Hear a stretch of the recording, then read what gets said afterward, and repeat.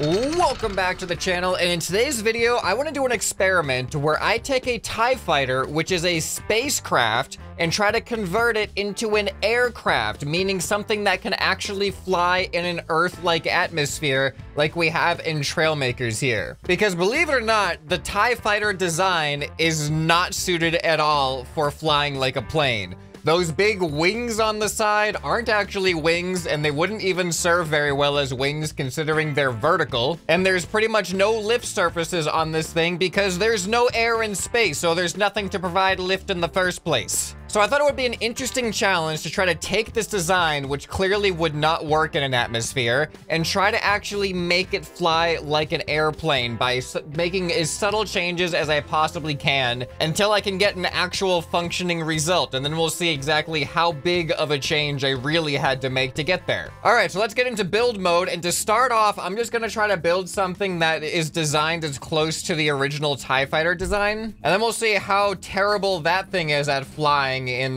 this atmosphere, and then that's when I can try to make adjustments and make it functional. Now, of course, it's not going to be a perfect replica of a TIE fighter since I'm working in Trailmakers here, but I know I'm going to need plenty of thrust, and I know that the thrust comes from the back center of the original design. Shaping this thing is becoming more of a challenge than I thought it would be, that's for sure, but as I start to build this thing, I'm starting to notice how terrible of a design it really is, just in any sense, because you essentially have giant blinders on the side of this thing. Like, these are just solid black solar panels that you can't even see through. I don't know how you were expected to navigate a space battlefield in these things without any peripheral vision whatsoever. Okay, I've got the basic TIE fighter built. I know it's not a perfect replica, but it's close enough just to get across the shape and the point of what we're going for. And as you can see, it's absolutely terrible right now.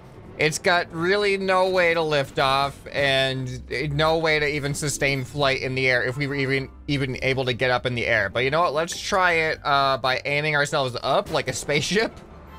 See if we can even get off the ground. Oh no, this is bad. We don't even have enough thrust. Okay, I wasn't expecting that. I thought these 4 thrusters were going to be enough, but apparently they are not enough. But you know what I am realizing this thing is missing that is very crucial is some weapons. There we go. Now we're a more realistic TIE fighter. But okay, as you can see, I've built all the basic parts. I have the wings, quote unquote, and the thrust and the cockpit and just the basic shape. And it is nowhere near flying yet in a gravitational particle-filled atmosphere. So let's just make some super gradual and basic modifications and see how they might affect the operation of this thing. And hopefully we're gonna be able to do this enough until we get a fully functional, or at least flyable, TIE fighter. So the first thing I'm gonna start off with is putting some wheels on here, so that way when I do the thrust, I'll actually be able to get some momentum. So now we can see how it actually flies through the air. And it doesn't, it falls. And that is because there is 0 lift on this thing. So one of the first changes that I had already planned to make was to replace these beams that support these panels and replace them with actual wings that generate lift. And it looks like I only have enough space to fit 1.5 of these things, so I'm actually going to extend the panels out a little bit so I can fit 2 wings at least. And I'm gonna leave all of my changes unpainted until the final product, so that way we can actually see what's new and what's old, what's part of the original design and the new design. All right, so now with just this added, how does it feel? Still pretty bad. Really, really bad, actually. I didn't really feel any lift at all, which tells me I probably need some more lift. So I actually have an idea. I'm gonna make this into a bit of a biplane style. So there's gonna be 1 set of wings there, and there's gonna be another set of wings right there. So it still kind of has the aesthetic of creating that attachment point to the panels, but now there's actually 2 sources of lift. So we'll see if how does that make a difference? It's not even gonna make a difference, is it? I think I built this thing too heavy. But let's see what happens. Okay. It's starting to feel like something, but the big problem is right now we just nose down as soon as we get off the carrier here. And that is because we have no stabilization. We have no tail. We have no stabilizers at all. But before we even get there, another thing I wanted to actually do was replace as much of this panel as I can with wing pieces. This is gonna serve two purposes. It's going to lighten the weight of this because the wing pieces are lighter than the standard blocks that I used. And it should hopefully provide a little bit of directional stability. Actually, what might make it better is if I have the wings in the back section primarily. That way, this kind of acts as a little bit of a tail rudder, like a vertical stabilizer in the back of the cockpit here. And then up in the front, I'll just use standard aerodynamic pieces. So we can still cut down on our weight. And this is gonna add kind of a cool slatted feature. Okay, this probably won't make much of a difference because it's just vertical stabilizers. I still have no horizontal stabilizers. Okay, so I've added my first set of control surfaces here. So this should hopefully allow me to pitch up and see if I'm even capable of maintaining flight at all. And right now, it's actually not super terrible. However, I am noticing that there is a natural nose down happening. Like when I'm not pitching up, I am definitely nosing down. Yep, just like that. That's interesting. I'm actually not too sure where that's coming from. Because actually, as far as I can tell, my center of mass should actually be behind my center of lift right now. Unless perhaps my center of thrust is above my center of mass. Here, let's see. If I just take a weight block and add it to the top here, does that change whether I nose down or not? Nope. Okay, now I'm just too heavy. So if I add these up on the front there, is this going to keep us more level by having a more even effect? Okay, no, it still really wants to nose down. This is very strange to me. Oh, I figured it out. You know what it was? The wheels. The wheels were actually causing the nose down. I just copied the wheels and I put them on the top, and now I fly perfectly straight. So that was, the wheels have an interesting effect. How heavy are these wheels then? 2 kilograms, really? It appears that I'm definitely gonna have to stay a little bit more symmetrical with my adjustments. Cause see, now I fly really nice.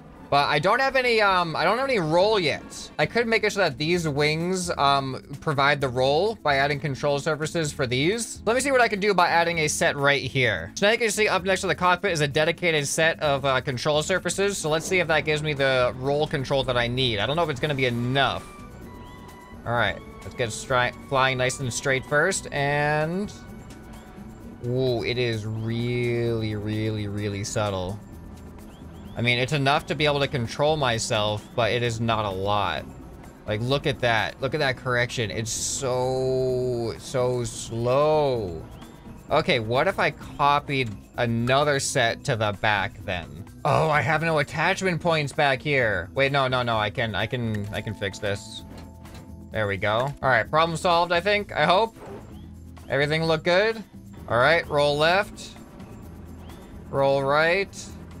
Oh, it is way less than I would want it to be. You know what? Perhaps I can actually program into my tail fins some roll help. Because my tail fins have a big effect on us. Oh yeah, here we go.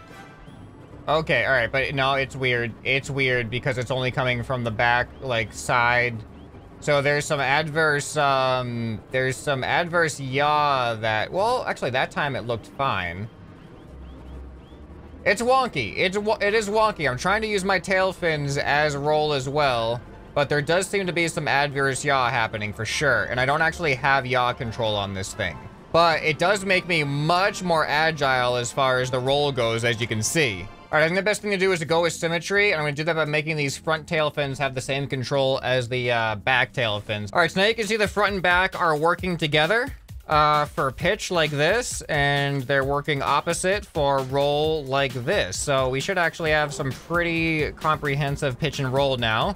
Let's see if it has any adverse effects when it comes to yaw or things like that.